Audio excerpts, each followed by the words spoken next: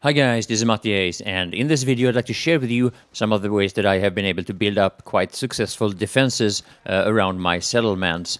And I'll start off by showing you from the settlement the castle, but I'll also show you a few other things that I have learned about settlements, some of the things that I think is important, and some of the things that I have enjoyed while playing Fallout 4. Now the way I put up the defenses around this base is mainly based on attacks, such as what you see here, and I built it up gradually, so in the beginning here in the video you'll see how the defenses are not even close to finished, but the way I did it, the ideas and the decisions I took was based on the attacks coming from mainly super mutants, raiders, and sometimes ghouls and even rad scorpions. So there's a number of different opponents or enemies that will attack your settlements. Now, the castle is by far my favorite settlement, and I made it into my main base, so to speak. And the basic part of the idea is to make sure that the enemies can't get in, because once they get in, they will do a lot of damage to especially your crops, but a number of other structures in your base. And one of the things about the castle is, of course, that it's very easy to keep them out.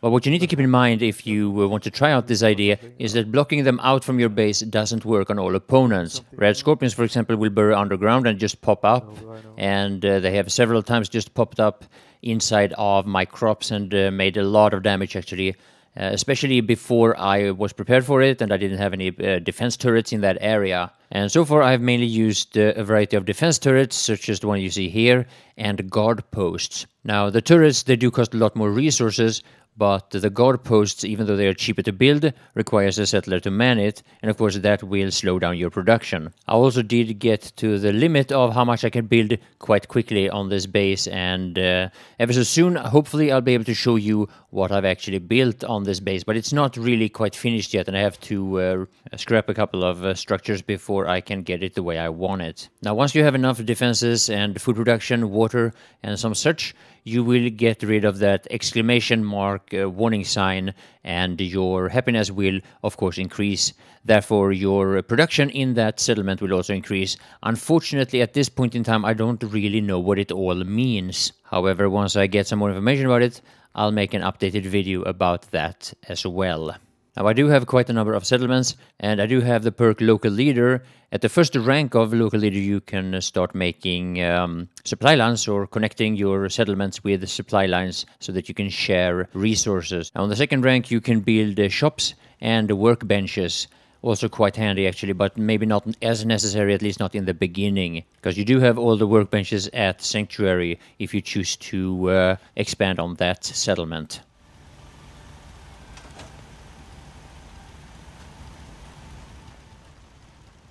Excuse me. Looking for a weapon? Yeah, like I can assign somebody to that weapon stand. Let's see what you got. But she never goes there, and I can buy from her. Right. But she will never go there. I'll have to find her someplace else. That's so irritating. So now, in my opinion, and I believe this goes for most players actually, the most important shop is, of course, the weapon stand, because this is where you can get the most amount of ammo from. Some players, of course, value the amount of money that these barters have, and for me, the one that has the most is the medic one. So far, she has never been bugged, and neither has any of the other ones. It's only this one for the weapon stand that's been bugged for me. At the same time, the barter that I have assigned to the medic stand is the one that is the only one that has been above 700 caps at any point in time. This might, of course, vary from player to player. I'm not entirely sure how it all fits together. And now about the bug, so to speak, about the settler never going to the weapon stand. I have tried to assign a variety of different settlers to that particular stand, but so far it has always been the same no matter what. Perhaps if I recycle it or scrap it and rebuild it, I'm just going to have to try that out as well.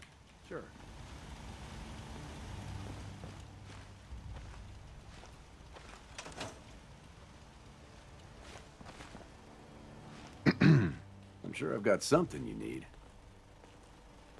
I've got a few minutes to browse. Great. So yeah, this is what has happened so far.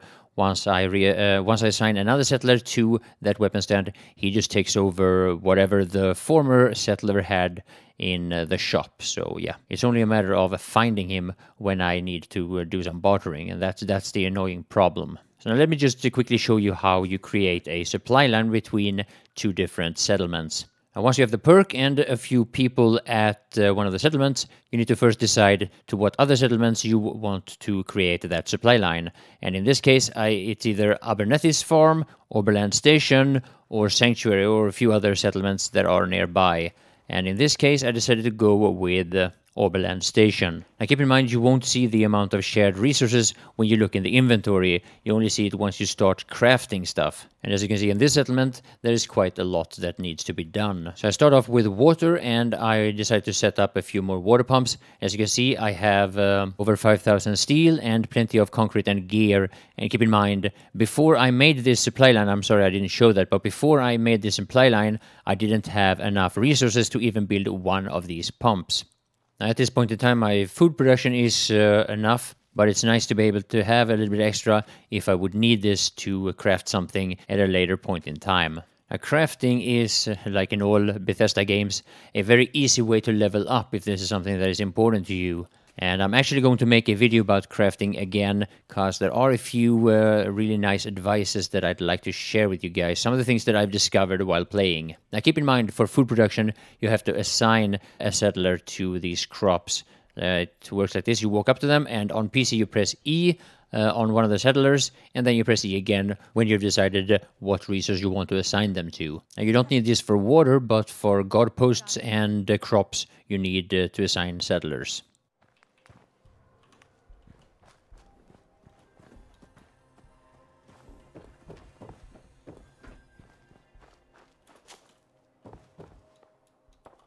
See, in this settlement, some of the settlers have to share their bedroom with a dead ghoul, but it doesn't seem to bother them too much, to be honest.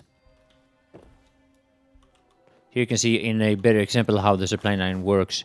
I want to build this generator, but I don't have enough gear to do so. Luckily, this particular settlement comes with one settler, and I will assign him to create a supply line, and that way I can quickly get this settlement up and running, at least on a basic level.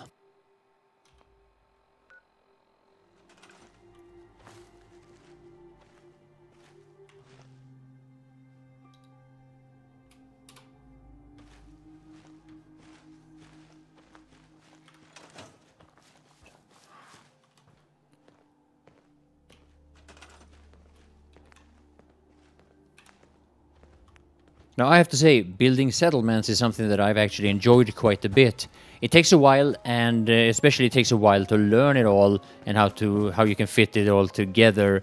There are quite a number of prefabs, such as this. They're kind of boring. The fun stuff is, of course, building up something on your own. And yeah, I just started off to trying out some different things, and eventually, if I ever get finished with one of these bases, which probably will happen any year now, I will of course show you that in an upcoming video as well. Here at the castle, of course, I have to decide what to remove first, which probably is going to be the prefab that you saw under this base just about a minute ago. Now, if this is something that really interests you, if you think this is a lot of fun and this is something you want to get into, one of the perks that you might want to put 2 points into is the Scrapper perk. It will allow you to get a lot more resources scrapping weapons or armor at the relative workbenches. Now, that perk has actually been quite valuable for me. I'm interested in both weapon mods, armor mods, and building settlements, so as I'm sure you can imagine, this requires quite a lot of material. And the thing is that when you're out doing missions and killing stuff, there is no way you can carry all possible loot,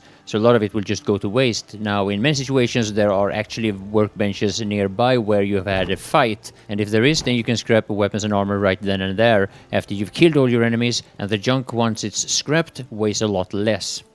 So yeah, for the base security, plugging the holes, making sure that no enemies can actually get into the crops and the valuable stuff that you have inside of the settlement is actually, in my opinion, the best way to go.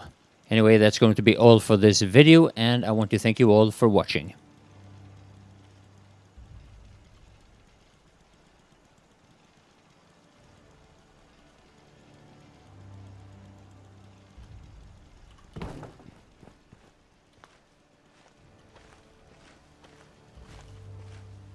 Okay.